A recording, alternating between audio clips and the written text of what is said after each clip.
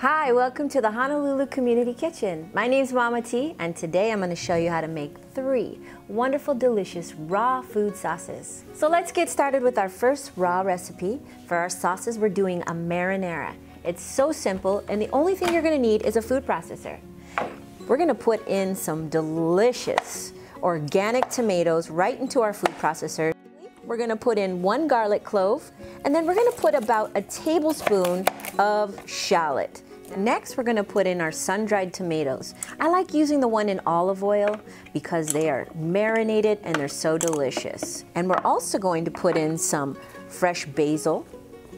We're going to put a little bit of fresh squeezed lemon and some 18-year aged balsamic vinegar. Ooh, right into there. We're going to put in a little bit more olive oil. We're going to put in some Italian seasoning. And we're also going to put in some red pepper chili flakes for extra added kick. And a little salt and pepper to taste. And finally, we're going to put in just a tad bit agave, raw agave nectar. And now we're going to put the lid on, and we're going to let the processor do the work for us. We're going to take a spatula just to make sure that we're not missing any of the goodness on the side of this processor bowl. Alrighty, already tucked in, let's keep going.